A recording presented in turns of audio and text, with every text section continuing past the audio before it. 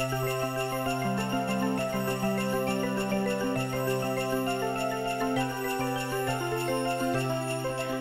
everyone, this is Aida here and I'm recording a step-by-step tutorial for you. I have created a special Christmas kit which is a mega bundle and great deal for you to buy with a great price. You receive tons of products and today I would like to show you how to create two frames with the products which are included in the kit.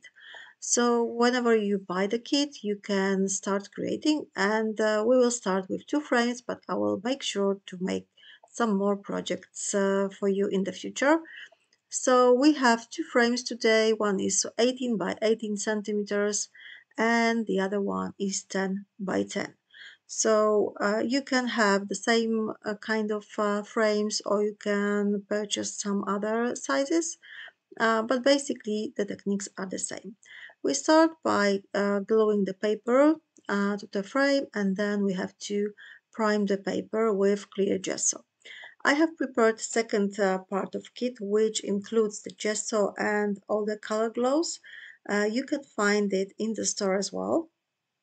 So you have to start with priming clear gesso because we will use some watercolors, so the paper must be primed really well. So please put a nice thick layer of clear gesso and then you have to dry this with heat gun or you can just leave it for 15 minutes or 30 minutes to dry.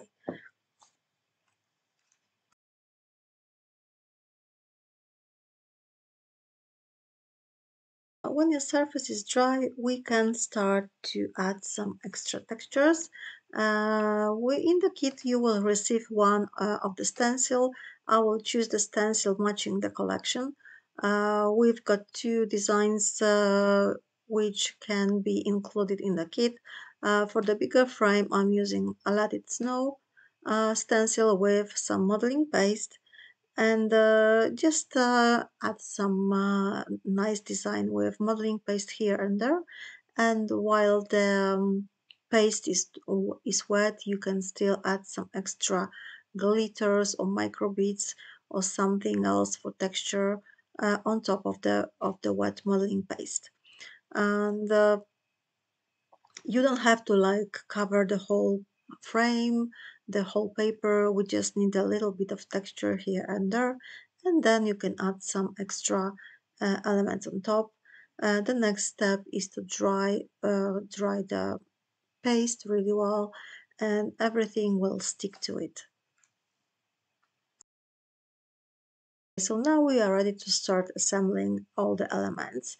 I cut all the paper elements before I start creating, so my proposition for you is to have some extra evening before you start creating and just fussy cut some elements, and then you can just easily create all the projects. So I've got the window and some extra elements cut it from the papers and all the add-on papers, and I'm using also a nice ornament chipboard here. So the paper elements, the window, I just stick with 3D foam, and for chipboards you can use just a regular craft glue. For all different elements like the leaves or pine cones or any heavier or bigger elements, I will probably use a heat gun and hot glue because for the workshop like this it's much easier for me. But if you buy the second kit, you've got gel medium, so you can also use gel medium to stick all the elements together. So for my main composition, I'm using the window and the lady in a red jacket from the paper. But my proposal for you is to use yeah, a photograph or a vintage photograph and make this frame a nice gift for somebody for Christmas. But of course, I'm just using a graphics here. So you can also use the same graphic, but it would be really nice to have a nice matching photograph. You can also make a little bit bigger layout with a photograph and put it in a bigger frame. Just use a whole page if you want to. So for now, I'm just using the graphics and I'm adding a little head. And then I'm just combining all the elements which match the composition, which match the Christmas mood. So you've got plenty of nice things included in the kit. So you've got some paper elements and flowers and beads and stars and really plenty of goodies to use.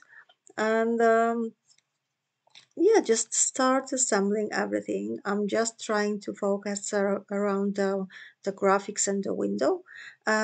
So I'm trying to, match things together. And I'm just looking, oh, this looks really nice here. And then if I'm happy, I will just stick the paper elements or other elements to the paper, to the background. So basically, I'm trying to encourage you to play with all the elements. You don't have to like plan the whole composition, just, you know, try, play around and see what kind of, elements are actually matching with what looks good, what does not look good. And then you just, if you're happy, just stick it with the glue or hot glue or gel medium, whatever you like. So all the creative process is about, having fun and trying to match all the elements together. The kit is really, really huge. So for the both frames, you only use a little bit of products actually, and then you can actually create more elements. Albums, cards, whatever you like, and Christmas tags for your gifts, whatever you like. As I said, the biggest elements, the heaviest elements, I will just stick with a hot glue gun, and this is the easiest way. But if you are not sure where to put your elements, use gel medium because it's much easier to remove the elements or to move them a little bit. With hot glue gun, you just have to be like sure where to put your element. But I don't mind. I'm just playing around and I'm just using hot glue gun, so make I can make this process a little bit faster.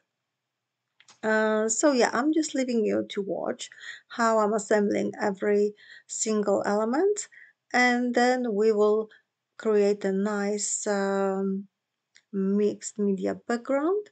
So we will add a little bit more. Basically, you can stop at any point. You can add less or more elements. I'm trying always to show you all I know. I'm trying to share my knowledge. So my projects are quite, um, rich in elements, rich in layers.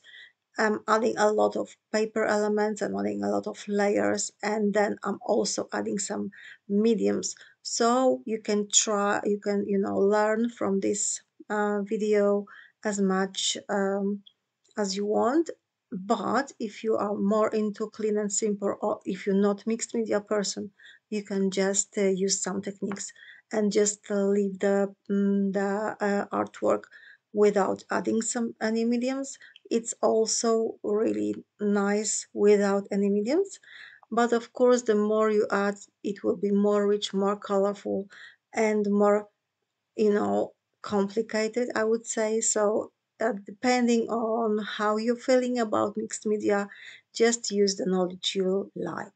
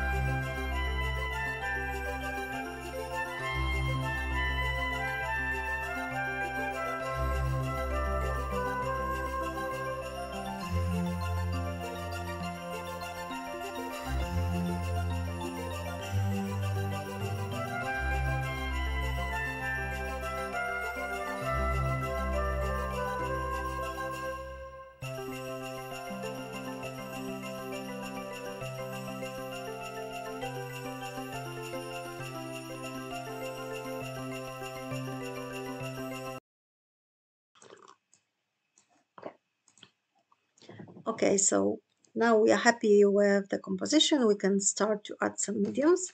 So let's start with gel medium. You've got the gel medium jar in the second kit, in the second part of this Christmas kit. So just add some gel medium around your composition. You can also add some gel medium on top of your flowers or pine cones or whatever you feel you would like to add some extra texture, because we will add some extra elements on the wet gel medium. I mean glitters, I mean mica flakes, whatever you feel like you can add while gel medium is still wet. If you want, you can add some micro beads. But in the kit, we've got these white, nice mica flakes. They look like snow, I would say, little shiny, really delicate. And you can also use this glitter, hologram glitter, which is really nice and shiny. And with a brush, you can just play around and just make the texture look the way you like. So you can just play a little bit or add a little bit more flakes on top of your pine cones and or flowers or whatever you feel like. It will look good. So just with gel medium, just stick all the little glitters, all the little elements you would like to add, and using acrylic ink, which is the new iridescent color. It's just iridescent, nice acrylic glitter. So when it's dry, you only see the glitter. You don't see this white acrylic liquid. You just see the glitter. You can paint with it. You can splash with it, and it will give your project this extra shyness. And you can keep going, or you can stop at any point. And in the second part of this additional kit, you also have three color glows. And just by adding some water and then some powder, you can create really nice background. So we've got three colors in this kit, and I'm using Goldstone Color Glow here. So first I just put a little bit of water, and then I'm just adding a little bit of powder. So it will look like really nice watercolor, shiny watercolor background. You can mix colors, you can add some green or a red. I'm just using Goldstone and Emerald color on this project, but just feel free to add as much as you like. We don't want to cover the whole paper, but we want this extra depthness, we want this extra color, so that's what I'm after. And as you can see, color glows are really great products to use, and they are really, you don't have to add a lot. They are really highly pigmented, so you will just use it for many many projects in the future. So you just keep playing with the colors, and all the colors, as long as you're happy. If you add some water, the color will be a little bit lighter, and you can move your project a little bit, just to make some nice drippings. And just the paint itself will be working with water really nicely. So just by adding some extra water and some extra powder, you can achieve really nice background, nice effects. So just play as long as you are happy with the result, and then you can add some extra elements because it is still wet. I've decided to add some extra hologram gold glitter on top. If you don't have gel medium, you can add a little bit more gel medium. This is just the glitter, so it needs something sticky. So you can use crafty glue, or you can use gel medium, which is in the second kit. So if you feel like you want to add some extra glitter or mica flakes somewhere else, just use some gel medium. I'm using the big jar here, and I'm just paint a little bit of gel medium first, and then I will add some extra beautiful gold glitter. It is a really nice holographic effect, and it looks really cool. All the shades of glitters on this Christmas project is just perfect.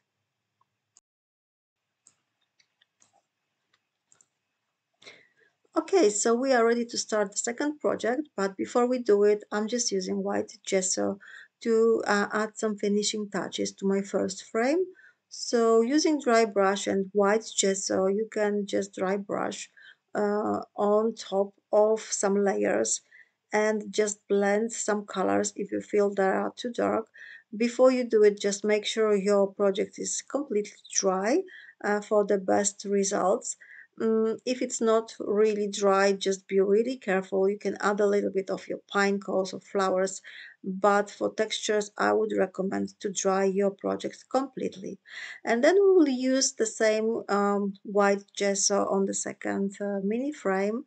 I've got the paper which was already primed before with clear gesso. It is dry, so now I can add a little bit of white gesso because my paper is really dark. I wanted to make it a little bit lighter, so I just applied some white gesso, add a little bit of water to dilute it, and it will look really nice. I wanted some contrast for my color glows on the dark paper. Maybe the color wouldn't be so so vibrant. So for this effect, I'm just using white gesso first. So the gesso is dried and now I can add some water and play with colors. So it's the same technique. Randomly, I'm just, because it's the background, so I don't have to overthink it. I'm just adding a little bit of this red color glow, which is called Garner, and a tiny bit of pigment, and it works perfectly. It just reacts with water. And the second color I will be using, it's Goldstone again. So I'm just mixing two shades of color glows on the background, and by adding some water and some pigment, I can actually get these nice results. And you can splash with your paintbrush on, and you can just play a little bit with colors just randomly and just dry it. You can dry it with your heat gun, or you can just leave it to dry for some time.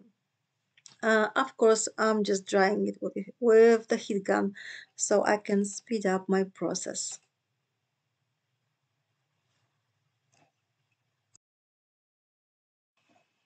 Okay, so now I dried my frame and I can add some extra texture. I'm using the second stencil you can get. It is called Frozen. It's got really nice stars, and I'm just applying some stencil design with modeling paste, and then I'm just adding some elements. I will not add a lot because the frame is really tiny, as you can see, and the background is already really nice, so I don't want to cover it. I want to be able to see the beautiful background made with color glows. So I'm just adding the reindeer and some extra tiny elements, so it will look really nice with all the fussy cut tiny branches, and I'm adding extra title, a chipboard title this time, because I wanted to have something, thicker, and just a three tiny flowers, maybe just to fill in all, the gaps, and I just wanted to have this nice composition here. And you can also add the really tiny, tiny berries, and then we are done. We can also splash with iridescent acrylic, and it's ready. Thank you very much for watching the video, and I hope you have learned some new tips and techniques, and you can create really nice, beautiful projects with a 13 Arts Christmas kit. So thank you for so much for watching, and you can go and grab your kit right now for there's a really special price and in 13 Arts store. Thank you and have a really great and Merry Christmas, everyone.